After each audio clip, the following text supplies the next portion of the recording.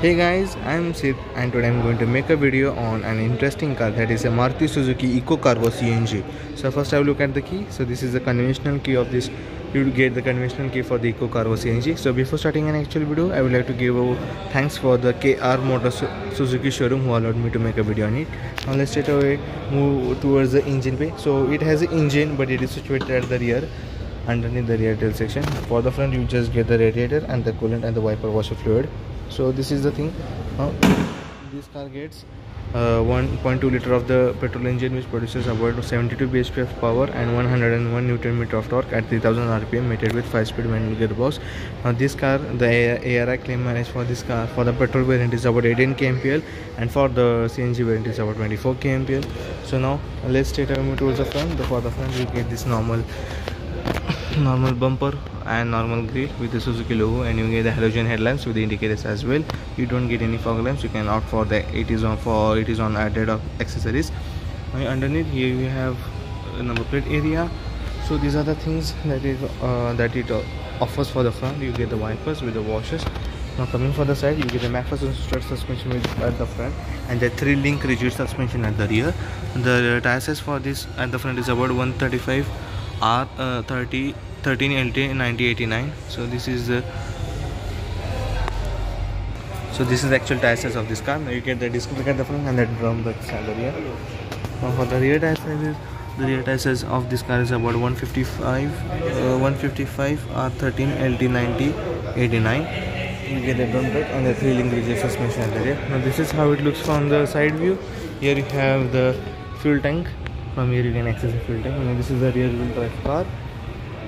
And coming back to the rear, you have the Suzuki badge, you have Ecco badge, as well as the number plate area. You have some amount of the black finish which is just over the number plate area.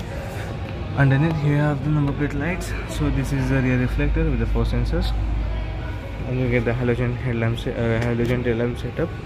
This is the halogen tail lamps. So these are the things that it offers at the rear. Now let's open the boot first.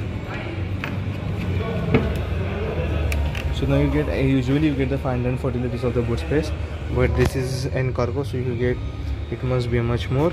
So just see, you have lots of space over here. You can carry more of the things, such as if you want packaging. If you have packaging industry, you can go for over there and you use your packages. So these are the things. Now you can also access this boot from over there as well.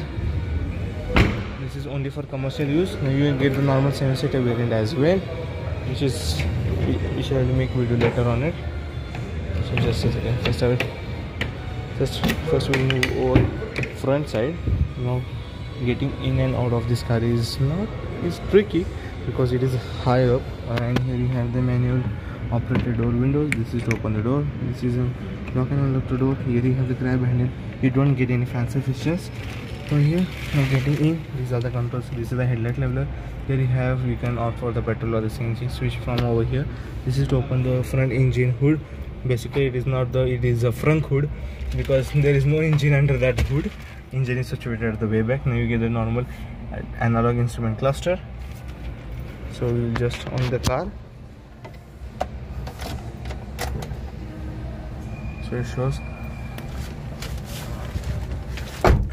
You have also some amount of the digital part where it showcases where it shows the only fuel gauge and the odometer. For the analog it only shows the speedometer. So these are the things for here. Here you have the hazard lamp switch.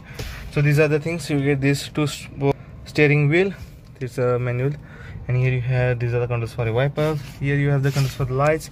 For the center console you get this ear vents with the AC as well. Now you get the AC as standard for this car. Here you have 12 volt, I think 12 charging socket. I don't know how it opens. So here is the 12 volt charging socket. Here you have some space to keep your phones, and for the safety side you only get the engine immobilizer.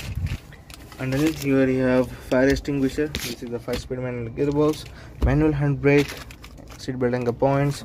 Here you have some space to keep your hand, and this is the glove box. You do get the air vents for the co-driver as well, and get the sunshade. You also do get the same sunshade for the co-driver, and you have reading light. This is the manual operated IRVM. and here you have some gauge, because so that the rear stuff won't split up when you give an emergency braking. So these are the things for the Eco. So this is what it all offers. Now it's basically used for the cargo commercial purposes. So the main motive of this car is to just carry the heavy loads from one place to another place to deliver your products to the customers. So these are the things, and this is the only car in its segment which is compatible, which can be used as a 7-seater as well, and which is also available for the cargo versions in van section. Because earlier there was an Omni, but now Omni has been discontinued. Now you have only one. This is the Maruti Suzuki Eco. I hope you enjoyed this video. If you enjoyed it, please like, share and subscribe to my YouTube channel. Also don't forget to press the bell notification so that you won't miss any single upload. And if you are in Kolhapur, if you want to buy any of the Suzuki cars, then do visit the KR Motor Showroom, which is located at the Zadawadi, Kolhapur, near the market yard. So do visit here. They will give you good car at the good discounts. Till then, that's it. Take care. See you soon.